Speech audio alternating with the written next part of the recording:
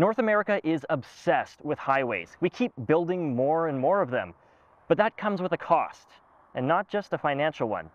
More lanes equals more land and more impacts to the natural wildlife. So how do we deal with that? Well, here in Northern Ontario, there's an interesting solution to that problem. What you see behind me is a highway bridge, but it was never meant for humans to use it. Welcome to the Killarney Animal Overpass. The roads connecting Northern Ontario are, in many places, out of date. There's still spots on the main highway between Sudbury and Toronto where it's just one lane in each direction. There have been massive upgrades in recent years. Now, when you're going down 69, it looks a little more like this for much of its length.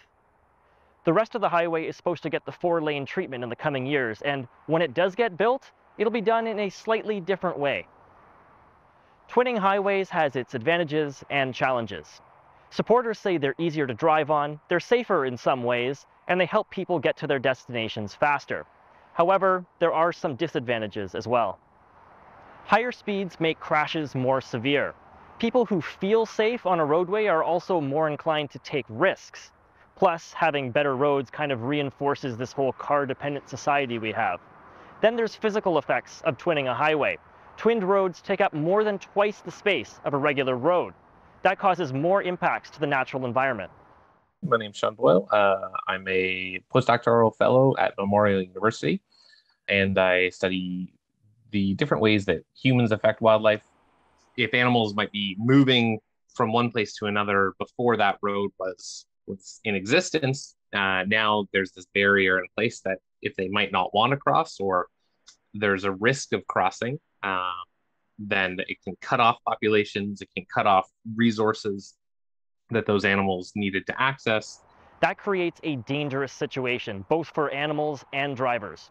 One solution to this is an ecopassage.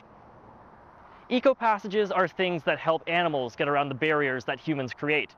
The idea of ecopassages isn't new, but they're not usually as spectacular as the animal bridge. In fact, there's one a few steps behind me. Can you spot it? Until 2012, most ecopassages in Ontario used modified road construction elements, like drainage culverts. They were meant to help vulnerable species like snakes and turtles, which have a higher rate of dying on the roads. But culverts tend to be small and confined, except for the massive oversized one behind me that is purpose-built as a large wildlife underpass. But with small culverts, animals either couldn't fit inside or didn't feel comfortable using them. The other option was to bring them into the open air and use a bridge.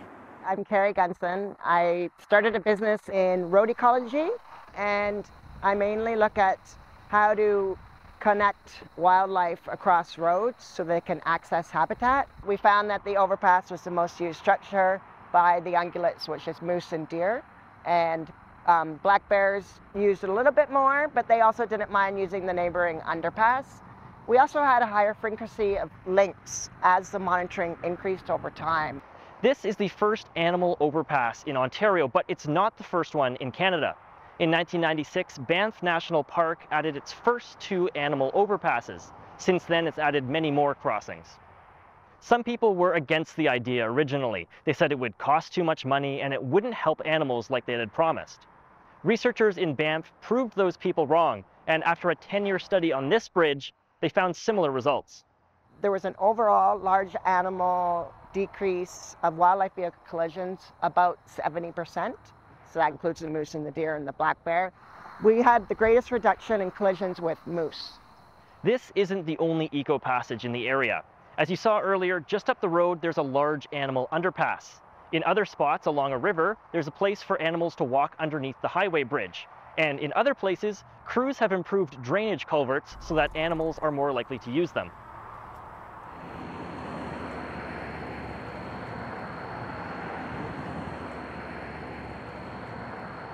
We are at Shepherd's Lake on Highway 69, and this culvert was put here for water, but it was upsized for turtles to allow more light in.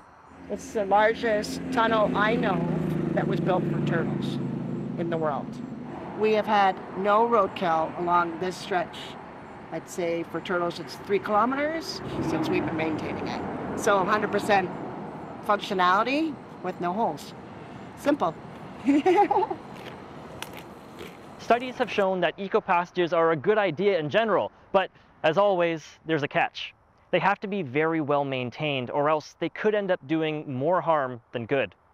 It can have a really, really strong impact on the population in a good way. And if it's done poorly, it can have a bad impact on the population as well. Ecopassages can only be truly effective if they're planned and built properly.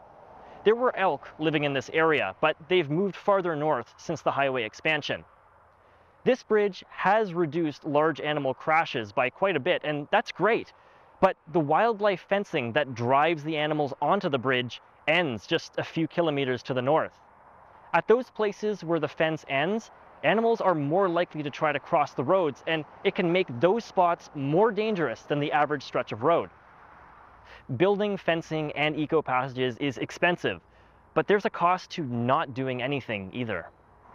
There's a break-even point with the number of collisions per 1 kilometer of highway, and the cost of those collisions with the number of injuries, fatalities, and property damage. You add that all together, and you can look at the cost of putting the crossing structure and the fencing in. So in some sections of road, that break-even point would happen sooner. And I think the responsibility is definitely there with building new roads and as we upgrade our roads.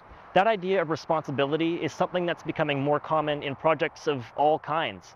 As humans, we do have a major impact on wildlife, and it even comes back to affect us with things like higher crash rates.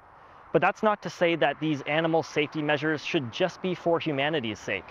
Highway 11 bisects conservation reserves, and there's 2 conservation reserves with endangered species on each side of the highway, and we know they're getting killed on Highway 11. That's a no-brainer. As I was driving up, there's more fencing. It's going to be continuous right to Perry Sound, pretty much. Yeah, with the twinning. Yeah, it's going to be the most heavily mitigated highway for wildlife probably in the world, because it's like we have everything here. There's a symbolic value to this bridge. It's a monument of sorts to the changing relationship between humans and the natural world. It set a new standard for environmental responsibility, and other projects are following its example. This is the plan for an ecopassage in Windsor, Ontario. It's designed to help several species at risk avoid deadly roadways. But within all of this, these ecopassages are still reflective of North America's car dependency. So mitigation strategies are second to think about. First, we need to think about having alternative methods of transportation rather than highways, and making it easier, more accessible for people to use these things. If they're going to build highways, this is the cost of building the highways. North American society does need to become less car dependent, but that's going to be the hardest to do in rural and northern communities. Until then, reducing the impact of our growing transportation needs is going to become more important and more common.